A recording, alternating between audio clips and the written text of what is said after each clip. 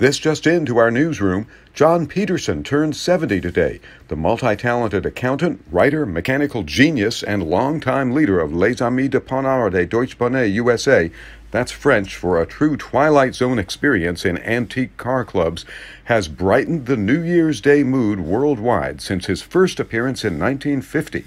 Peterson recently sweet-talked his way out of a ticket for driving too slowly in Reno, Nevada, in a vehicle resembling a tin snail. Paul Brown, 2CV News, Raleigh, North Carolina.